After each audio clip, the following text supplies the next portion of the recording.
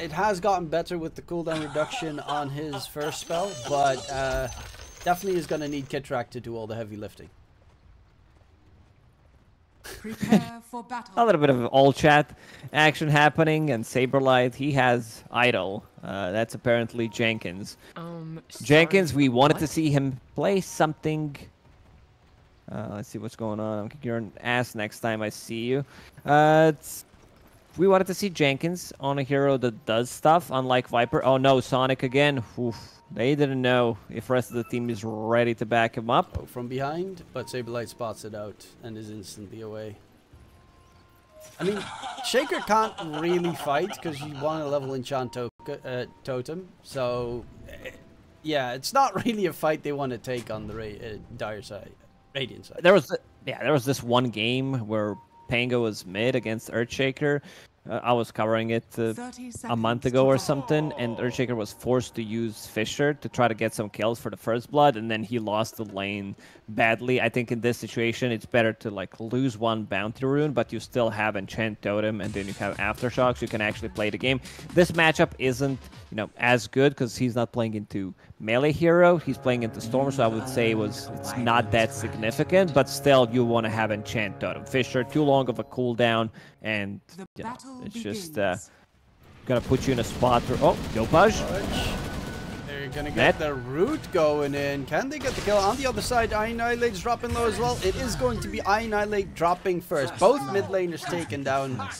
Greedily trying to procure a bounty rune, and it will be a 1-for-1 trade. Nothing of value was lost. Let's see who's gonna pick up some XP mid. They're both gonna TP. So now Teolicor. Soaking get that XP one from creep. Yeah. That's a ping right there. Instant ping on your support. Why are you here?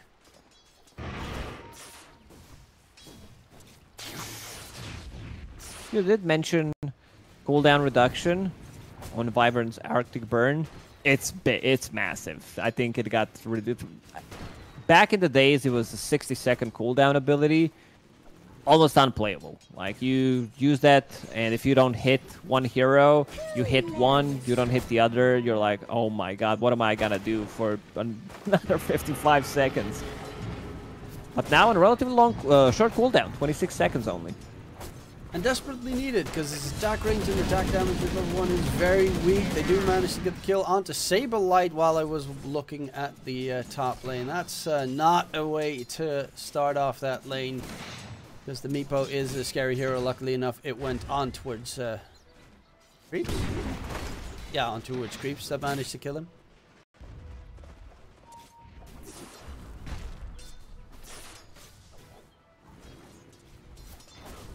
But yeah, the Winter Wyvern, I've seen some Winter Wyvern builds that go for Arctic Burn, Cold Embrace, and then just level Arctic Burn a couple of times.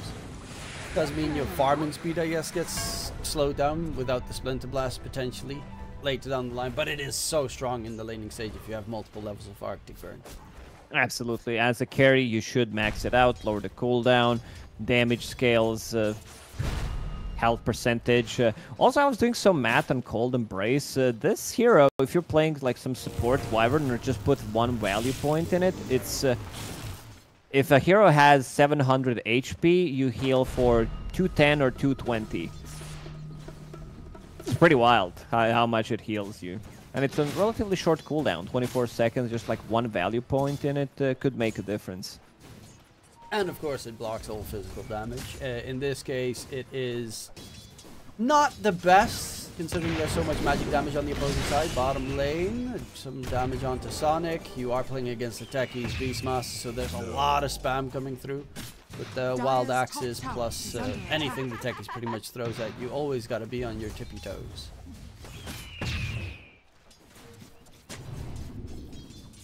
Bottom lane definitely has potential to kill heroes. Sonic, as I said, needs to be careful, but Teo also dropping low. 5 magic stick charges, will pop it. Still gonna drop the Meepo. Saberlight gets the kill with the Boars. Now Skyward is actually being pushed back by Saberlight. Definitely expecting the drums build. It is obviously a Vlad's builder, and in this patch, kind of most offlaners tend to go for Vlads unless you have a Morphling. Wondering if he's going to go that route or go for the drums. of slum and just never die, pretty much. Bloodstone, Drums of Slum in the middle of 4 Meepos, other heroes. It's a very potent build, I would say. Saberlight already does have Arcane Boots. You did mention the spam going on in that lane, but Skyward gets the second Meepo. Divided we stand. He's gonna drop. That's a pretty big kill. Bottom lane's actually, the Meepo's got 2 kills and 2 assists so far. Decent amount of last hits. It's looking very good for the early game on Skyward. In this patch, I think you need to have one guy, at least one guy who plays Meepo. Not necessarily from the safe lane, but I would say good gotcha pick, 23-24, when you put him on a mid lane, off lane, have some other hero that can be played at 2 different roles. Yeah, there's a couple of players that always spring to mind when I'm thinking of Meepo. I'm sad that I never got to see the Abed Meepo return in his days on Shopify back when. It would have been nice to see that Meepo return to the big stage. Absolutely. It's always... But now Meepo is in a good spot. This hero is, I would even say, slightly overbuffed. A lot of damage coming out onto Saberlight. One last hit Skyward. He's going for the dive.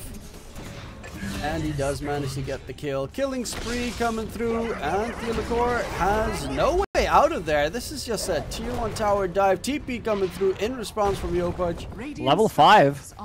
Doesn't have Echo. Doesn't have a way to control the Meepo. And even throws out some BM right there. That's sadness on the rotation. This is not an easy game. Like I said it after seeing the full lineup from Shopify Rebellion, that this is not going to be an easy game for them by any means. They're going to need to rely on some big curses, getting other lanes killed. Fart Studios, Jenkins will die. One last hit from Arteezy will finish him off. And he did put that 1 point in Cold Embrace, as we mentioned on Wyvern, just to have that extra healing potential. Because you don't, if you have mana, you don't never have to go heal. A pretty solid pick, and it's a very good lane so far. He has top net worth on that Winter Wyvern. Jenkins struggling a little bit so far in the game. Even TP towards mid to try and maybe make a play onto Yopaj. Mine. Yeah, this is problematic. The level 6 is a pretty nice timing for the Gyrocopter to get some damage in. But unless you go level 6, you stay. I see him being level 3 at the moment. About to crack level 4. Yeah, it's gonna take a while. until that time, he kind of does nothing anymore against Arteezy. He's just too strong. But his ulti has been buffed. Finally, this ulti feels good, where you actually throw 3 missiles instead of just 1. It's a nice spread as well, so you kind of steer someone or block a path of exit, force them in one direction. And the slow is always as nice as it used to be. Top side, Jenkins is just being bullied down, but Sonic rotating through. Nushu is there as well. He just used his Arctic Burn, has the curse available, needs to and find another targets. TP. Gets sent back. Iron Island, do they have the damage? Taking down Cold Embrace, he's trying to stay alive. He doesn't actually have the mana. Yopaj with the Echo Slam drop onto Iron Island, gets the kill. Kitrak heals his buddy up with the Attendance Wisps. And with even Theolacor joining in that top lane, they'll find another one secured. Jenkins, he's trying to get Arteezy. That's the main target here. Can they catch up to him? Here comes Skyward. They need to fall back. If he catches one hero, they're gonna die. But Yopaj getting a triple, and every single member of Shopify will be able to run away. Maybe Theo's gonna be in trouble here. Yeah, Skyward coming in to cut off his retreat. Nowhere to run, nowhere to go. Poof into death. Some big stuff from Shopify. Yopaj, those heals that you mentioned, 2 points in Nature Attendance, plus 1 point in Cold Embrace. Keeping Arteezy alive, and we did talk about his itemization, what could potentially be, but seems like he wants to be slightly more oriented on farming, going for Maelstrom as his first item. I'm curious know if it's also because he wants to possibly go Gleipnir against the Meepo later, or if it's just for the farm at this stage of the game. Skyward bottom lane, they're going in to get some damage through. He's trying to disengage on the main Meepo, but there's a curse available in case it's needed. Not even needed. Kill gets secured by Theolacor, and Yopaj is my idol. Somehow manages to find another kill in towards the mid lane without that blink dagger yet. Without Blink, without Echo Slam. Not sure how he managed to get so close to Lion to burst him from 100 to 0. He's my idol. Easy. Radiant's bottom tower He is a very under scary attack. mid laner to deal with. I mean, all those He Southeast Asian mid laners that they got in Shopify and EG. Radiant's bottom tower has fallen. Terrifying. Dire's top tower is under That has attack. been the success, if you want to call it that, you know, for EG for a long time. Abed has been their mid laner from Southeast Asia, and they tried different offlaners coming out from Eastern Europe. For now, they changed the formula a little bit, but you know, East Europe to Western Europe, Saberlight is in, and seems to be fitting in nicely with the team. Yeah, coming into his own as well as Saber Chad these days. The interviews are hilarious to watch. Absolutely. And look at him trying to make another stack, but there's way too many in this outer ring. That's going to be his Aghanim Scepter pretty much done. Well, they're going to steal a couple of the stacks, though. That's a nice one for Meepo. And the Boar scouts it out. But in from behind, Kitrak walking through, has level 2 Wisps. Could be able to... Nope, definitely can't stay alive in the meantime. A lot more burst damage coming out. Yopaj has that Echo Slam and a Haste Rune, so you gotta be very careful, because there he goes. Blows everything on the 2 supports, and very quick kills come in while Jenkins is farming the triangle. I saw him very low. I was like, where's Jenkins dying off right now? But the neutral creeps are doing him in. Yeah, he's also farming with no flak cannon. This is offlane gyrocopter, trying to be more like utility. But yeah, I want to see how much gold Beastmaster's going to get from these stacks. This is pretty hype. Blink Dagger also on the Shaker, trying to get the damage. And there's the call down coming through onto Yopaj. Definitely gonna need a little bit more damage, and it might be Annihilate. Doesn't actually have much more mana left. Is gonna get the drag by Theolacor with a nice AoE stun. Caught inside the cogs, but who's caught with who? Because in comes Saber Chad.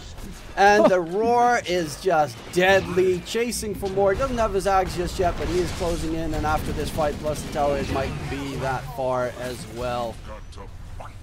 Ooh, Sonic, only level 5 there. They definitely needed the burst coming out from Finger. So is Nusham, very close to level 6. Definitely needed those 2 ultis to be able to connect, to get on top of the target and just instantly burst it. Radiant structures are fortified. He only has power treads and a magic wand for strength items on Shaker, but he's walking around with 1700 HP. You know, that's just not fair sometimes. It's just not fair. Oh, hook shot. That's big. Nice Massive. push back. He still does manage to at least help in securing a kill, but they find a 5-kill streak picked up. Something magical is happening for them. They are 6k behind, which is a little bit deadly, but just like last game, Skyward is top net worth, closing in onto his Ags. Meepo really is a farming machine. Once you get that Aghanim Scepter, Mega Meepo makes you unkillable. Sonic trying to get the good angle, maybe find Artesio, catch him off guard with that one stun. Nusham, no hook shot for 20. Yopaj might be the target instead. They're heading his direction. Kind of scary seeing Sonic with this low HP, but Yopaj walking up. Blinks actually on top of Jenkins. Dodges Sonic completely. And will they be able to control up Yopaj? Nope, definitely not. He blows his ulti on top Can he of get them. another one? Kitrak comes in Yes, for they the can. heal. And I just saw particle effects. I don't know what Theolacor was doing in the meantime, because I just saw boom, boom, pew, pew, and everything's dead. Yeah, Nusham died to neutral, so that's some XP, some gold taken away from Shopify Rebellion. Radiant's top tower is under attack. Arteezy itemizing completely against Meepo, going into Mjolnir as his first item. And look at the build. Instead of picking up other abilities, he's just getting stats, which, Universal heroes, they do benefit from stats a lot. Huh. That is an interesting choice. I mean, obviously, stats are really good on Wyvern. This Golden Brace is such a nice spell to have most of the time. Oh my lord, Nushin takes so much right-click damage from the Wyvern. No, they're gonna steal the rune, XP rune. Arteezy will pick it up. On the other side, no one is there from Fart Studios to potentially snatch it. Saberlight has his drums, and going into Veil of Discord, yeah, no surprise there. Shiva's Guard is also one of those items that kind of feels broken. Shiva's build-up is really good. And also reducing the healing, of course. Meepo getting caught, Skyward dying. Yopaj, no Echo Slam, but he's been very active, involved in 11 out of 18 kills. And suddenly 9k gold lead for Shopify. They will need to punch back. This Aghanim Scepter timing on Meepo, they need to use it. Jenkins holding the high ground with his buddy Sonic. Hookshot hits. There's going to be a cash coming through. Theodore might find the kill onto the techies. They do manage to take him down, but Saberlight is walking in the middle of the fight with the drums of Slam. Doesn't really care about anything. Yopaj, he cannot deal with them if they keep chasing him down. However, the curse just out of range for Annihilate to get control. Jenkins, though, he's going to be an easy cleanup target, and Annihilate can't sit to safety. It's Saber Chad in the building. Triple kill coming out for the Beastmaster. Started his laning stage off a little bit unfortunate, but right now, you know, he's got the drums, he's got the Veil of the Discord, he's closing in on that Shivas. Top net worth by a lot. Beastmaster Gaming. This is a fight without Meepo. They definitely need Skyward to be in that fight. We did mention the Aghanim Scepter timing, but they did manage to kill him before that, so unfortunately for Fart Studios, he was unable to join. Theo will pick up another rune. Saberlight, he's massive. He's been massive in the previous one on playing Timbersaw, now Drums of Slum, Veil of Discord, as you mentioned, and Shiva's just 1,000 gold away. What are your thoughts on Solar Crest right now? I'm just curious after the nerf. I think it's a okay item for a support. What it was like, what was that? Because everybody bought, like, there was multiple games where I was playing, everybody had Solar Crest, 10 Solar Crests in game. That's how good it was. Now you can't use it on yourself, so you don't benefit as much as you did before Nusham. Get the solo kill here by Arteezy. Needs a curse or another Arctic Burn. He's gonna get him. Doesn't even have him. Yeah, it was kind of busted, but right now it feels like an item I don't want to buy on my when I play support anymore. It's like, it was so good that it now feels so terrible. It was unreal how good it was, but no, I think it's a still decent item where you're buffing up your carry. It's just you're not getting the benefits. You can't get out of trouble. This is a big kill. Ooh, easy 1,000 gold for them. Good track. Won't be hunted down in the meantime. Still 13k net with lead here for Shopify. Will they be able to break the 1k a minute mark that they had that they didn't manage to break last game? That's the real quest at this point. Oh, I think they're gonna be able to do it this time. Top tower has been denied.